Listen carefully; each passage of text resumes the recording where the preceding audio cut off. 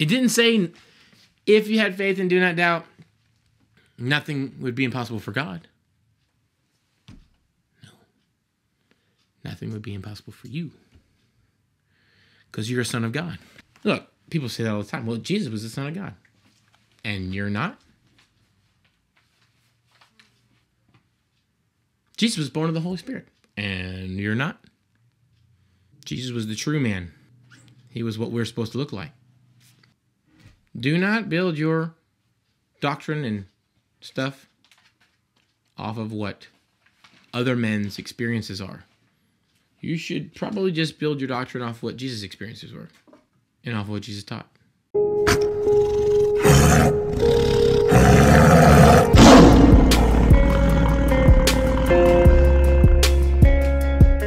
The reason that we're afraid of hurting, that we don't want to talk about this is because we're afraid of hurting people's feelings. Okay? So, you're going to have to make up your mind. Do you worship people's feelings or do you worship God?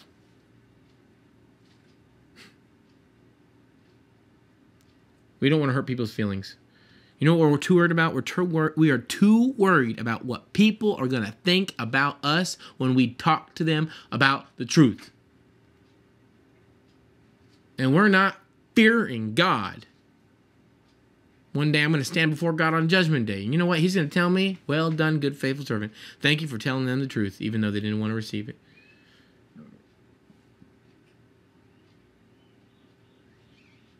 The truth will set you free. We're more afraid of hurting people's feelings than we are afraid of misrepresenting the gospel. But it would actually set them free if we were bold enough to preach it. It would set them free. It would set somebody free. Somebody would get it eventually if we kept on preaching it. So the Word of God's going to change their life. We would be convinced that the unseen... We would be convinced of the unseen, and we would do exactly what the rest of the passage says. It says, for truly I say to you, if you have faith like a grain of mustard seed, you will say to this mountain, move from here to there, and it will move, it will move, it will move, it will move, it will move, it will move. It doesn't say it might move. If you have faith, have faith like a grain of mustard seed, you will say to this mountain, move from here, and it might move. Maybe. Hopefully. We're wishing it will move. Not what this says. It does not say, hey, you have faith like a grain of mustard seed, and, sometimes it'll move. You know what this teaches me? If you spoke to the mountain and it didn't move, then you did not have a mustard seed faith.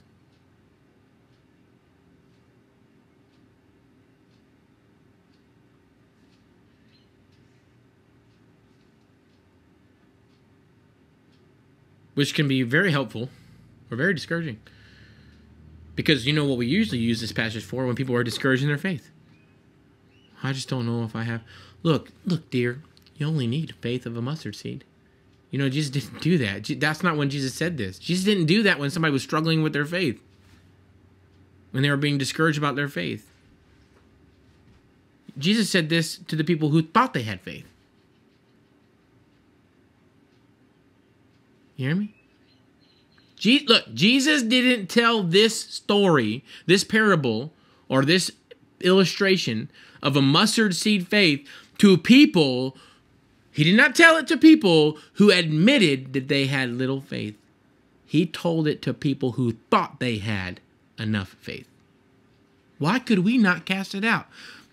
You don't know the answer. Haven't I been walking with you long enough? Don't you know the answer? I've told you already. It has to do with faith. It's because of your little faith. What? But we have faith. I'll tell you, if you had faith, it's not like a mustard seed.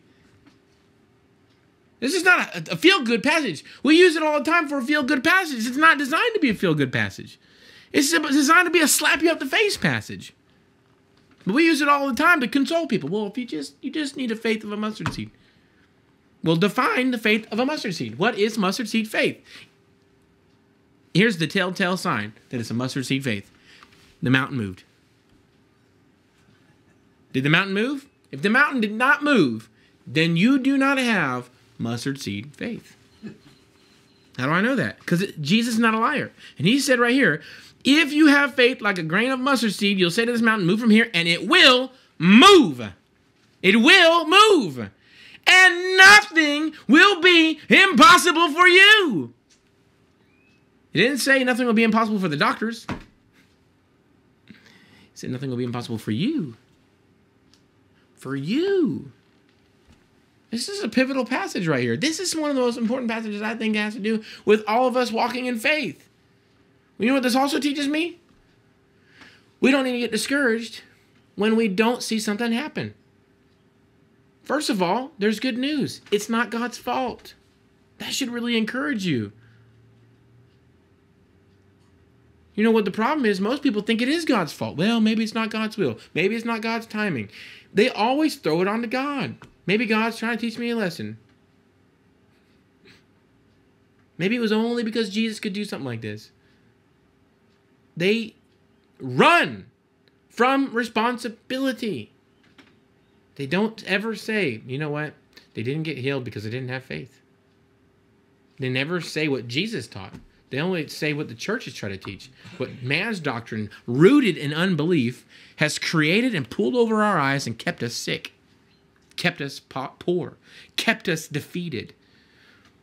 All those lies, well, maybe it's not God's will. All those lies, maybe it's not God's timing. All those lies, maybe God's trying to teach you a lesson. It's all lies. It's a cop-out for not walking in faith. People say it all the time. And it's crippled us as a church. We have a form of godliness, but deny the power thereof. The Bible teaches us to stay away from those people. Let's find that scripture real quick. Having a form of godliness. This is 2 Timothy, I think. 2 Timothy chapter 3.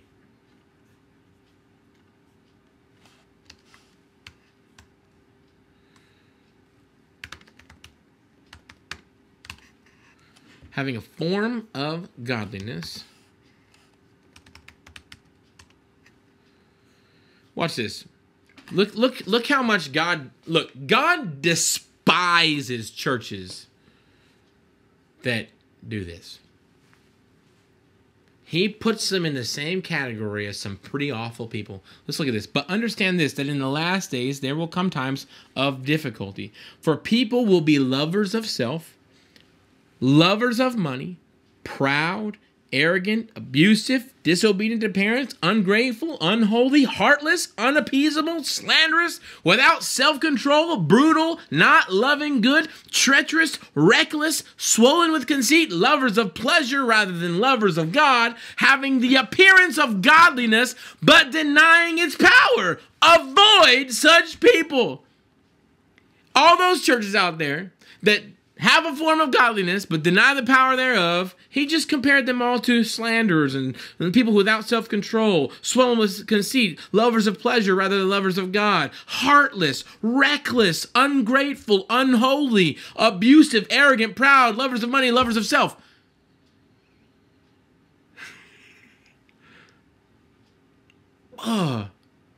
Avoid such people. Why? Because they're going to kill your faith. Why do we avoid those people? Because they are trying to destroy your faith.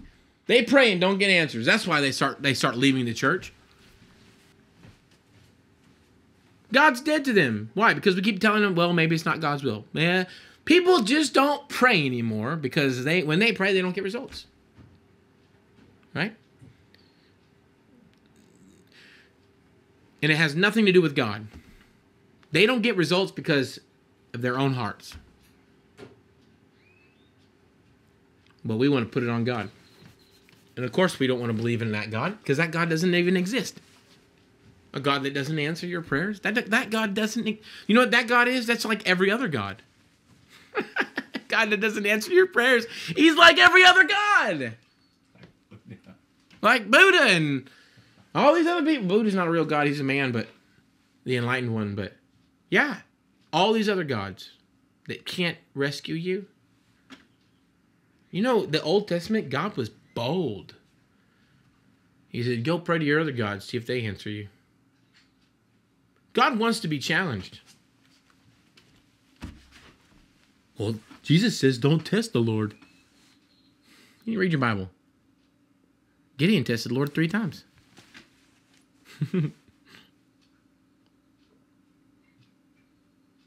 The word testing there has nothing to do with testing God's faithfulness. It has to do with tempting God's wrath. Don't test the Lord like you did at Meribah when they grumbled and complained and didn't get a word from God, but they acted on a lie. We're not talking about testing the Lord's faithfulness. You're supposed to test the Lord's faithfulness. That's why in the Old Testament, one of the prophets, it says, test me in this. Bring the full tithe into my storehouse and see into my temple and see that I will not open up the windows of heaven and pour out a blessing on you that you cannot contain. Test the Lord in this. God wants to be challenged. He wants to prove that he is the real God and all the other things you trust in are faulty. Why? Because it brings him glory. And also because God loves you. Jesus teaches his disciples, you're not going to have to pray to me. You just pray right to God because he loves you. And he'll answer your prayers. We read that last time. All right, let's keep on going. Where are we at? God's good. All right. We're good stuff here. Matthew, okay, we read Matthew 21:21. James 1, verse 6. Look at this one. So now we've been talking about faith, right? What is faith? It's the conviction of things unseen. So if we have little conviction of things unseen, you know what that means? We're more convinced of what we do see. That's called unbelief. So I think whenever it's talking about little faith, I don't really think it's talking about the size of your faith alone. I think it's talking about little faith, like little conviction of things unseen. Which means that those aren't first of all, faith is conviction. Okay?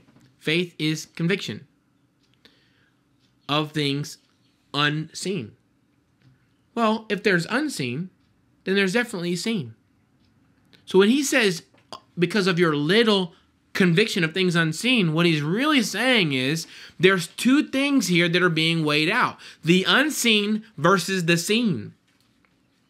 So if faith can be defined as the things, as conviction in the things unseen, then unbelief is conviction in the things seen. They're both faith, but one has to do with unseen and one has to do with the seen.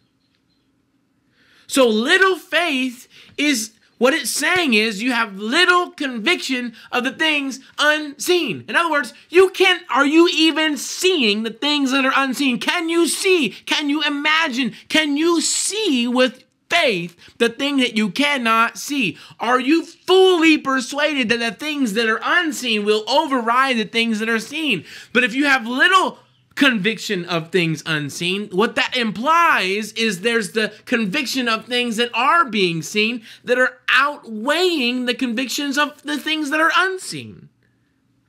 So when we say little faith, it's not saying that you just have little faith and that's it. It's really saying that there's a balance here on this scale where you have faith and you have unbelief. You have conviction of things unseen versus conviction of the things that you're seeing. And when he says you have little faith, what he's saying is you're more convinced of the things that you're seeing than you are of the things that you're not seeing. And that's unbelief. That is what unbelief looks like. If faith is believing, it's not just believing. It's not just believing, it's conviction. What is conviction? Conviction makes you do stupid things. Conviction is something that you believe so much in that you'll never be shaken. It's a tree with giant roots. That's what conviction is. Conviction, it causes a person to do dumb stuff. Foolish things people think sometimes. Conviction will cause you to go to battle and die. Conviction will cause you to jump onto a hand grenade to save everyone else around you. Conviction. Conviction is a death of self, and it's a devotion to a bigger cause. Conviction.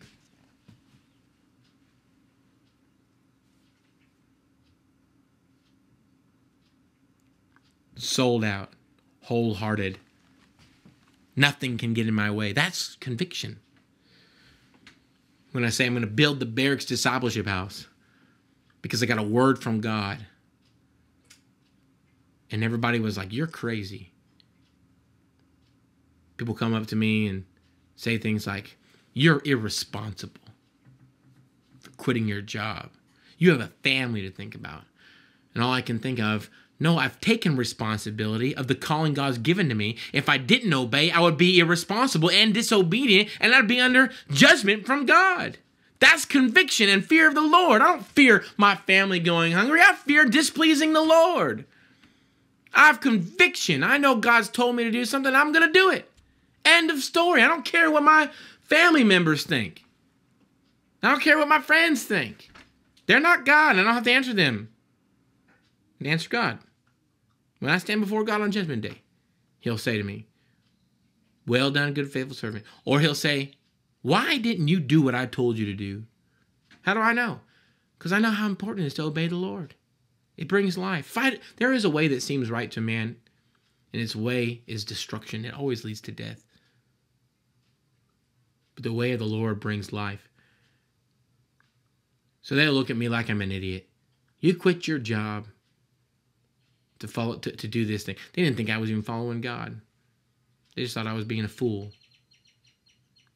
People starting Bible studies up because I quit my job. Titled, Never Quit Your Job to Follow God into Ministry.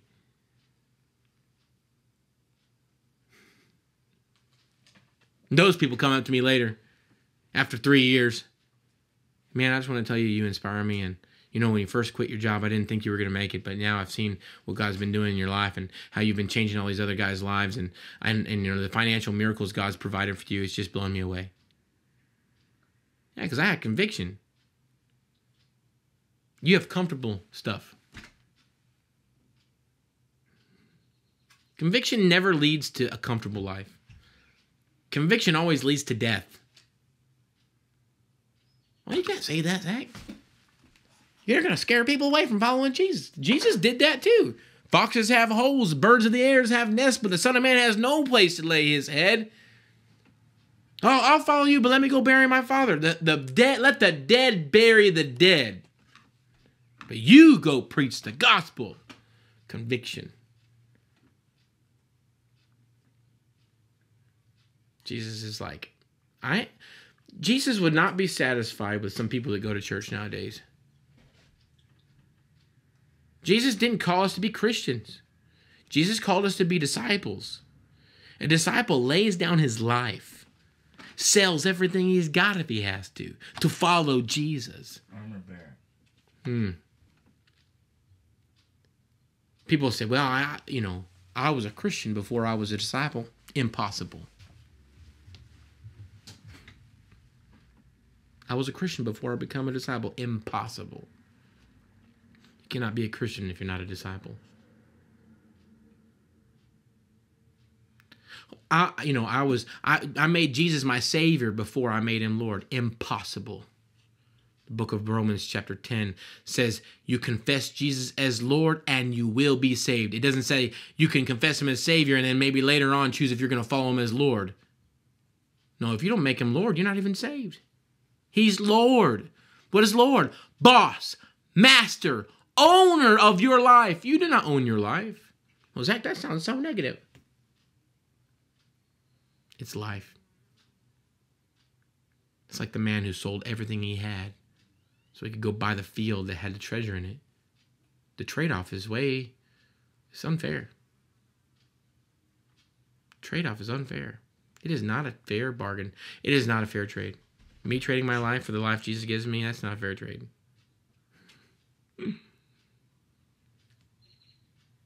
But it will cost you everything. People think grace comes free. Well, it does, but it doesn't. The gospel is free of charge. It just costs you everything. Your whole life. It's going to cost you everything. Everything. We need to stop taking Christianity lightly. Like, hey, you know what? Let's just get people to say a prayer. They all go to heaven. It's called false conversions. That's why Matthew chapter 7 says, not everyone who says to me, Lord, Lord, will enter the kingdom of heaven, but only those who do the will of my Father. And many will say to me on that day, did we not cast out demons, prophesy in your name, perform many miracles? And I will tell them, depart from me. I never knew you, you workers of lawlessness. Just because you say Lord doesn't make him your Lord.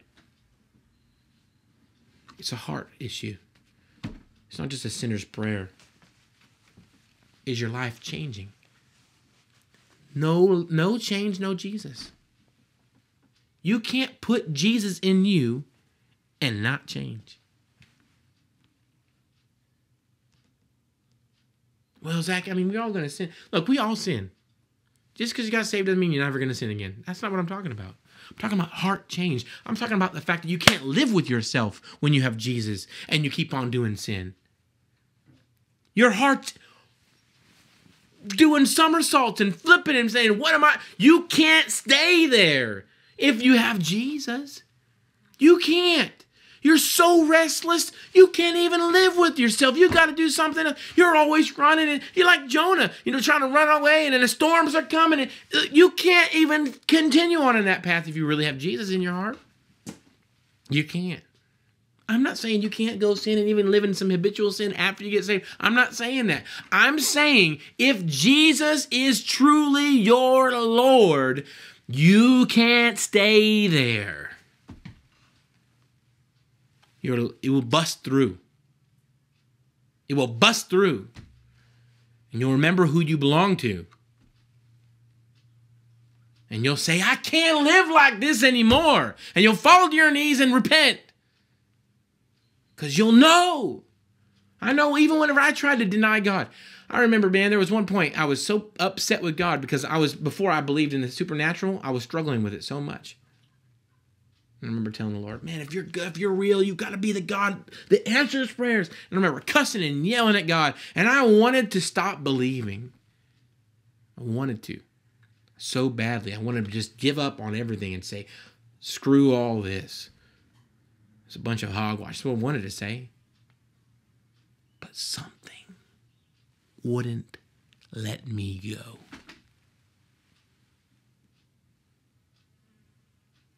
Wouldn't let me go.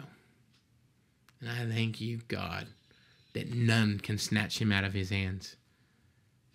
No one can snatch him out of my Father's hands. Something wouldn't let me go.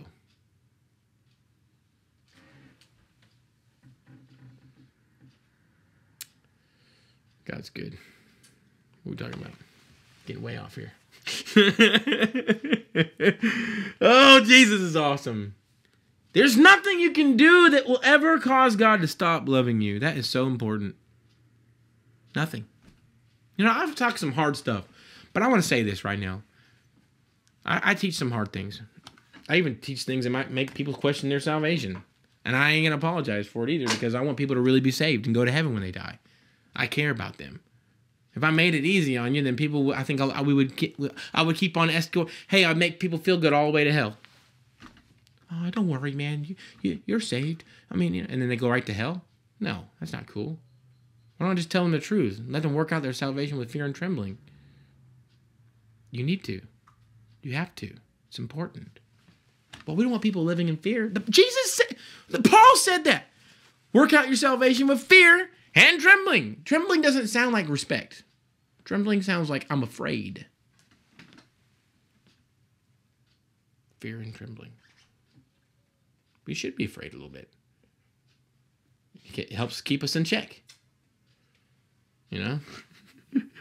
I really don't believe you can lose your salvation. But I don't tell people to stop teaching that. I don't even argue with those people. I'm like, hey, you know what? You go do what you do. I'm going to do what I do. Maybe we'll save some people. I don't think that's even a heaven or hell argument, to be honest with you. People are like, oh, you can't do that. You got to. No, look, there's too many people living in sin right now that think they're saved. And they're not. They think they're saved, but they're not. The only person who will know is them and God. They'll know. In my situation, God wouldn't let me go. I knew it. This tool from God. You see what I'm saying? But there's some people that are not remorseful of their sin at all. They just live right in it. I'm saying that those people might not be saved. And it's not your job to make them feel better about it so that they stay unsaved. You know what I'm saying? Let them squirm a little bit. Wait, I know that's not funny. I'm laughing. I'm laughing because it's the truth. We need to squirm a little bit. And then we need to seek God. The Bible says very clearly, it's not too late. I'll read this scripture to you. Yet even now, declares the Lord, return to me with all your heart, with fasting, with weeping, with mourning, and rend your hearts and not your garments. Return to the Lord your God, for he is gracious and merciful, slow to anger and abounding in steadfast love, and he relents over disaster. That's Joel chapter 2, verse 12 to 13. Yet even now, what is he saying? They're all about to die. Yet even now. That should be the word. When somebody's struggling, don't encourage them in their salvation. Tell them, yet even now. If you repent, there's salvation and hope for you. Don't make them feel good about their sin. That's the Holy Spirit. Don't you dare quench the Holy Spirit in their hearts. Sometimes when people are sinning, it's the Holy Spirit that's getting them, not the devil. And if they're coming to you because they're seeking repentance, that's the Holy Spirit driving them to repentance. The hand of the Lord was heavy upon me. That's not the devil. That's God. The hand of the Lord. You ever get that lump in your throat? That's the Lord. You ever feel that thing go up your back and your spine because you know you did something wrong and you feel like you're about to get struck by lightning or something? That's the Lord. That's not the devil. The devil is taking God's conviction and making you feel like it's absolutely hopeless for you, and that there is no hope for you. You can't repent. That's the devil. God is when he comes at you. You see what I'm saying? He's coming at you, and he's going to be hard on you because he loves those he disciplines. When you feel that, you're being disciplined by the Holy Spirit. You got to listen to it. Don't resist it. And say, God. But know this, what the scripture says right now. Yet even now, return to the Lord your God, for he's gracious. You can always return. I believe that with all my heart. God never stops loving you. Never stops loving you. God can't stop loving you. He loved you while you were his enemy. What makes you think he'll stop loving you now that you're his son? He won't. He can't. He might come at you.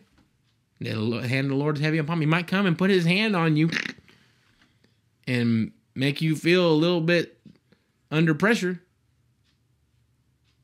That's okay. That's God's love. Trying to steer you back to righteousness. Anyway, getting way off. We were going to talk about mustard seed faith, weren't we? We got off. Oh, James chapter 1, verse 6. Let me see if I can wrap this up. James chapter 1. Here. James chapter 1, verse 6. If any of you lacks wisdom, let him ask God, who gives generously to all without reproach, and it will be given to him. But let him ask in faith with no doubting. For the one who doubts is like a wave of the sea, is driven and tossed by the wind. For that person must not suppose he will receive anything from the Lord. He is double-minded and unstable in all his ways. So James is teaching us right here that we have to ask and we cannot doubt. So important. Mark chapter 11, verse 23. I think we already read that one. I'm not sure. Yes, we already read that one. Yep, does not doubt in his heart. Matthew chapter 7, Mark chapter 9, we already read all those. Okay, there was one I was going to read. What was it? So he says faith like a mustard seed, right? So I have one final definition So after he cursed the fig tree, right? So it's Mark chapter 11, right? Watch this. We know Mark chapter 11 teaches us. I want to show you this parallel, okay? And it'll help answer what is mustard seed faith, okay? Watch this. I say to you, whoever says to this mountain, be taken up and thrown into the sea, and does not doubt in his heart, but believes that what he says will come to pass, it will be done for him, right? The parallel passage to this is Matthew chapter 21, verse 19, which we read already. It's our opening. Actually, it wasn't. Our opening one was 21.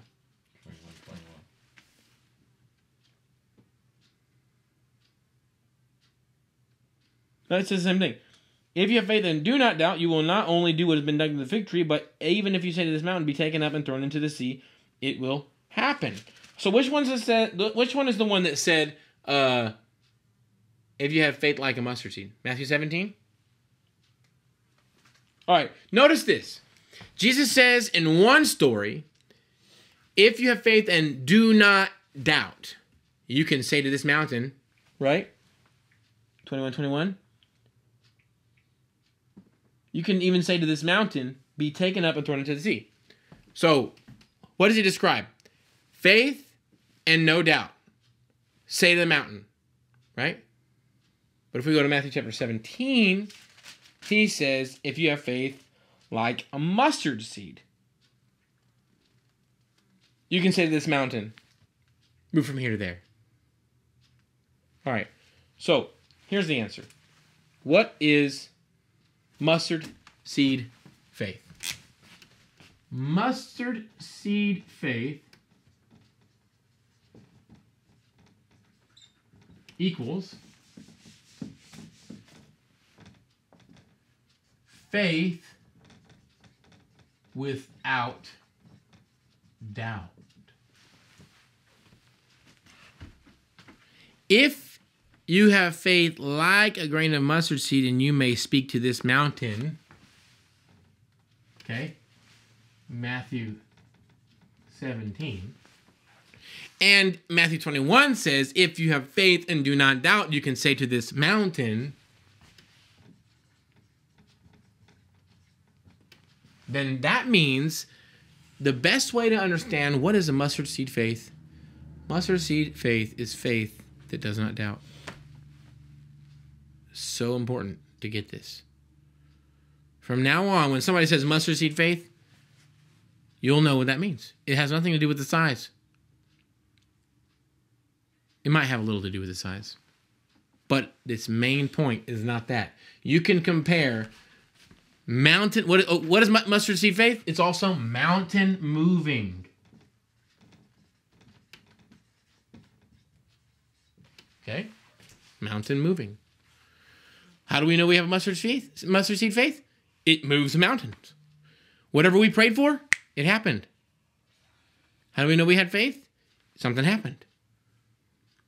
So, here's what we learn right here. Based off the scriptures, not based off man's doctrines, not based off your churches, not based off your denominations, what does Jesus teach, okay?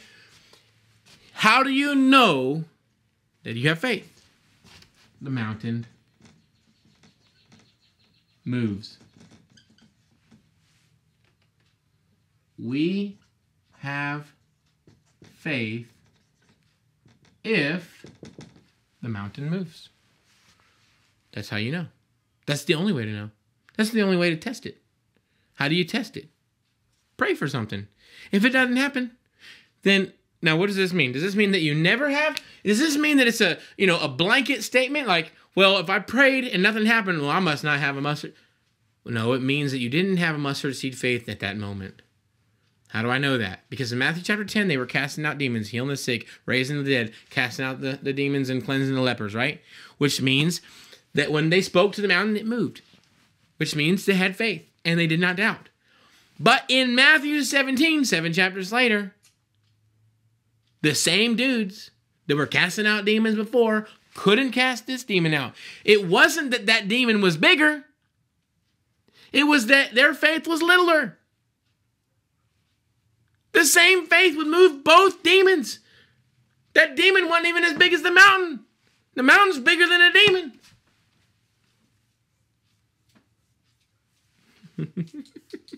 That's why Jesus said it. He wanted to say, look, you couldn't move this demon, but I'm telling you, if you had faith and did not doubt, you would say to a mountain, move from here to there, it would obey you, and nothing absolutely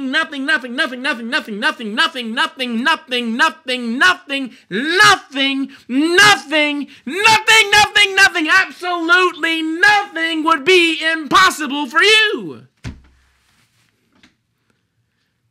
How do you know that you had doubt? Because something was impossible. How do you know you didn't have doubt? Because it wasn't impossible.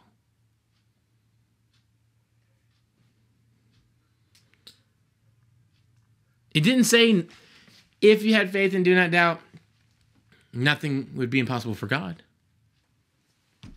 No. Nothing would be impossible for you. Because you're a son of God. Look, people say that all the time. Well, Jesus was the Son of God. And you're not? Jesus was born of the Holy Spirit. And you're not? Come on. Jesus was the true man. He was what we're supposed to look like. Do not build your doctrine and stuff off of what other men's experiences are.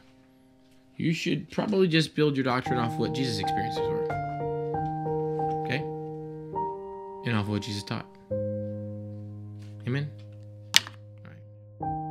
Thank you guys for watching. I hope this teaching blessed you and inspired you and helped you out a little bit. Man, if it was a blessing for you, please share the video, like it, leave a comment if you have questions. I'll try to answer these questions and whatnot. And don't forget to subscribe to the channel. Go to our Facebook page and make sure you've already liked the page. Hover your mouse over following and make sure See First is checked. If there's a check mark there, then you know that you'll be seeing our videos in your news feed.